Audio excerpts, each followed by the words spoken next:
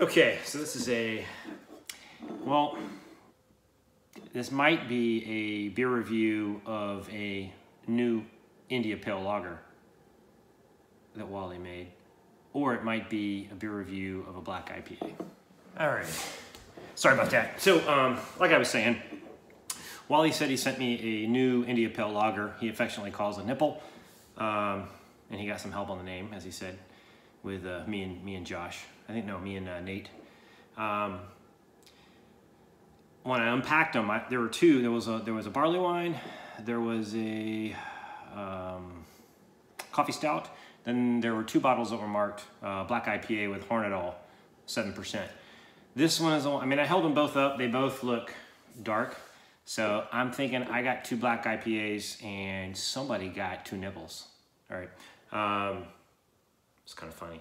So anyway, this will probably be a black IPA, but if any of the two bottles are lighter, this is the one that was, you know, I really couldn't tell, but I think it's going to be a black IPA. And yes, it is the black IPA. And I think the other one is a black IPA as well. All right. It's nice and clear. Yep, dark color. Looks like just slightly lighter than a porter. So that's, to me, seems like it would be right on the money for a black IPA. It's got a nice head there. I kind of poured it easy because I didn't know if he had any stuff in the bottom of the bottle. He doesn't. But I can see that it's got a nice head and it's not going anywhere. It's kind of persisting, so that's cool. So let's get aroma. Smells like an IPA. I don't even smell any of the dark roast malts in there. So you know, if I wasn't looking at it, I would be expecting an IPA just based off the nose alone. So cheers, Wally.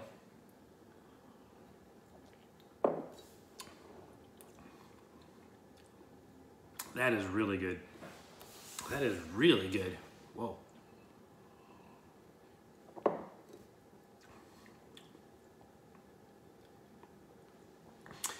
So this is you know, I've had, I guess the kind of black IPA craze was started by Dogfish Head, I think, the Indian Brown.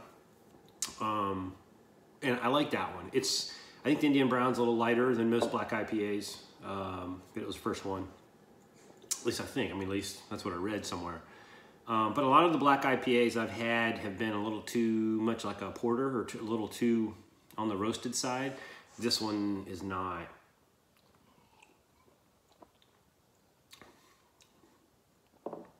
I mean, it's got just enough of the roast in there but if I was not paying attention, I was just drinking this, like smelling it and drinking it, I would like, wow, it's a malty IPA. But I think this is what they were going for. Now I'm getting a little bit of the lingering dark malts in the back of my tongue. But man, this thing is really good. And it's 7% too, so it's no joke. It's not to be trifled with lightly. And this has got the Hornadol yeast in it. I need to read up on that. I'm not really sure. Is that a Kvike yeast? I don't know. I think it is. I don't know. There's so many like Norwegian stuff going on with their yeast these days.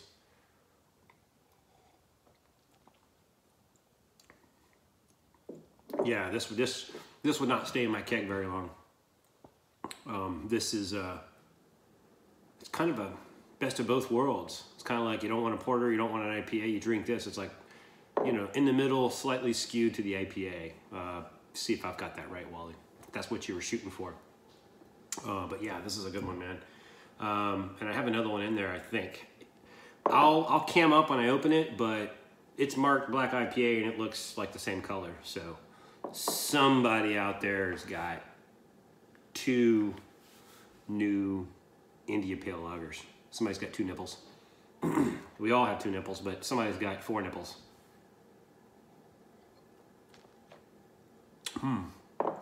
Well done, man. This is a weird work day. Got a lot done, but I don't feel like I got a lot done. Have you ever had one of those days? You know, you bust your ass, you work, you get a lot of stuff done, and then you still feel that there's so much more to do. One of those days I had today. And this is a good way to wrap it up. Okay, I've babbled on enough. Hey, thanks, Wally. Thank you for the send, and I'll cam up for each of these, and except unless there's a second black IPA, which I'm pretty sure there is.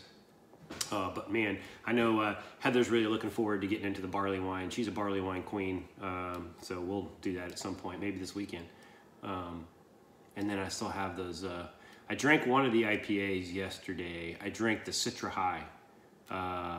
I haven't drank the Galaxy High or the Sabertooth IPA. I might do the Sabertooth tonight. The Caps are playing, so you never know. All right, hey, have yourself a happy homebrew and a happy homebrew Wednesday. Cheers.